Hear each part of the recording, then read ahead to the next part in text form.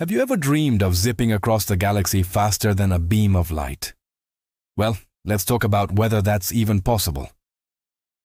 According to the legendary Albert Einstein and his theory of relativity, there's a cosmic speed limit. For anything with mass, like you, me, or a spaceship, the faster you go, the heavier you get. To actually hit the speed of light, that's a mind-boggling 300,000 kilometers per second, you'd need an infinite amount of energy. So technically, breaking that speed limit is a no-go. But hold on. Scientists are clever and have some pretty wild ideas. Ever heard of wormholes or warp drives? These aren't just for sci-fi movies. The idea is to cheat the system by bending or folding the fabric of space-time itself. This could create a shortcut, letting us travel vast distances almost instantly, all without actually moving faster than light.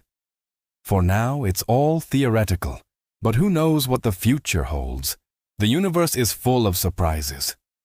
If you love exploring big ideas like this, make sure to subscribe for more amazing science facts.